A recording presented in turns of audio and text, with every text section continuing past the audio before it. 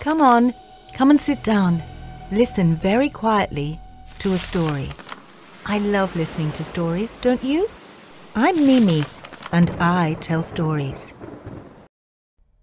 The Snail and the Whale by Julia Donaldson and illustrated by Alex Scheffler. This is a tale of a tiny snail and a great big grey-blue humpback whale. This is a rock as black as soot, and this is a snail with an itchy foot. The sea snail slithered all over the rock and gazed at the sea and the ships in the dock. And as she gazed, she sniffed and sighed. "The sea is deep and the world is wide. How I long to sail," said the tiny snail.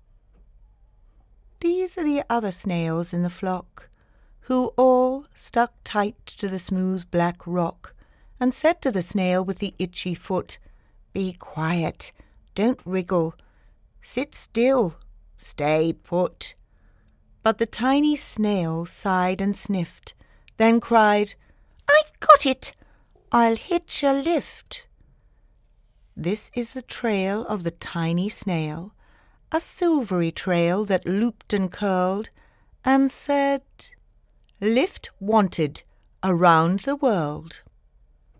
This is the whale who came one night when the tide was high and the stars were bright, a humpback whale immensely long, who sang to the snail a wonderful song of shimmering ice and coral caves and shooting stars and enormous waves. And this is the tale of the humpback whale. He held it out of the starlit sea and said to the snail, "Come sail with me." This is the sea, so wild and free, that carried the whale and the snail on his tail to towering icebergs and far-off lands, with fiery mountains and golden sands.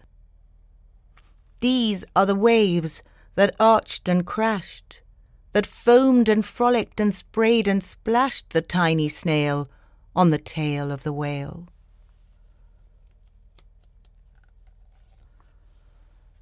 These are the caves beneath the waves, where stripy fish with feathery fins and sharks with hideous toothy grins swam around the whale and the snail on his tail.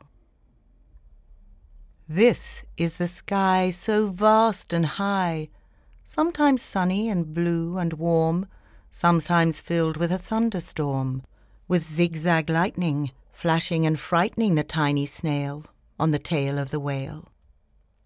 And she gazed at the sky, the sea, the land, the waves and the caves and the golden sand. She gazed and gazed, amazed by it all, and she said to the whale, "I feel so small." But then came the day the whale lost his way. These are the speedboats running a race, zigging and zooming all over the place, upsetting the whale with their ear-splitting roar, making him swim too close to the shore.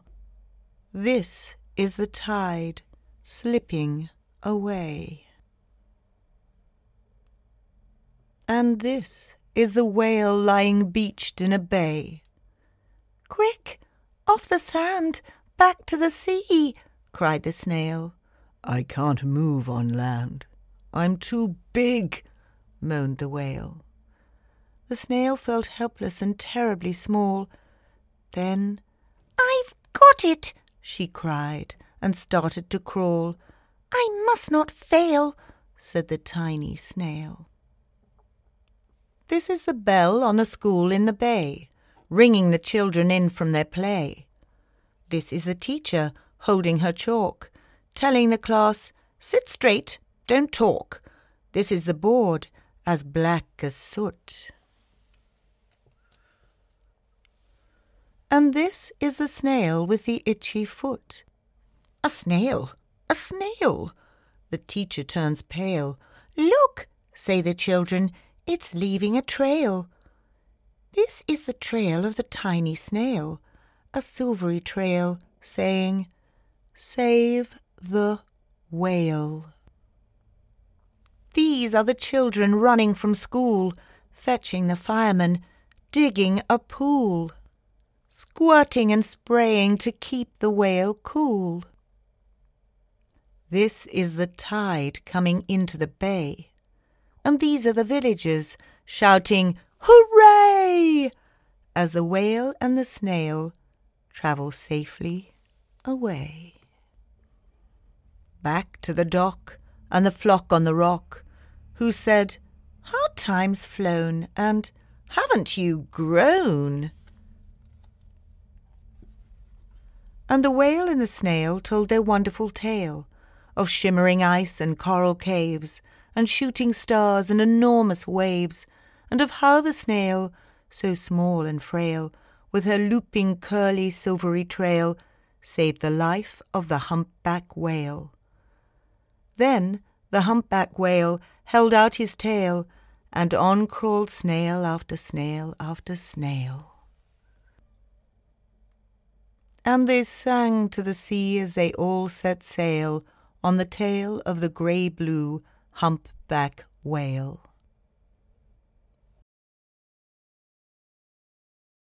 And that's Mimi and